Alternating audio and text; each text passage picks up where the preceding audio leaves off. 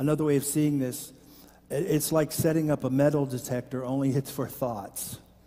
That's what he was thinking about, like in an airport. If you've gone to an airport and you've gone through the metal detector there, I don't know if you've flown recently, and it's been some time since I've flown, but I remember taking a flight. It was just a few years after 9/11, and man, they realized there's some enemies out there, and they had to crack down on the protection and the security, and they weren't playing around with it. We would go through, and if it, anything like that, would go through, and they would call you back. This is the one in particular that helped me in my life. The Lord brought this to me. This is a good 20 years ago. Think about it this way. And it began to help me just have a detector there. And just when you realize these thoughts, these things, the worry and the fear that's coming, when it gets right there and it tries to go through the detector, that's where you knock it down. No, right now. And I got to the place, and I wouldn't do this, if other people around, like driving in the car or something like that. But I would literally do like a beeper buzzer sound out loud. Some kind of thought tried to come, this attack in the soul, the anxiousness, and we would try to come. I would just go, eh.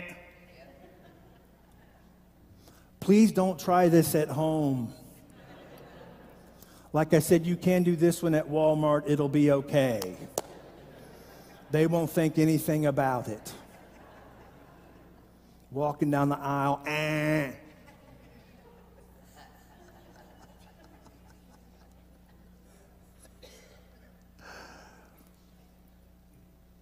Set me on a different path.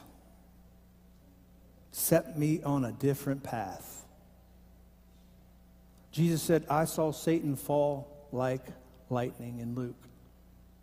And then immediately he says, therefore I give unto you power to tread upon serpents and scorpions. Well, where is this battle, this deceiving that is coming through the mind? And to this day, I don't do it as much, but there was a season there I was going, no, you don't. And I was standing up, and man, there is a freedom here when you recognize this, the order of creation, who God has made you, and how much he loves you. He's not left you without this control, without this power over your own life.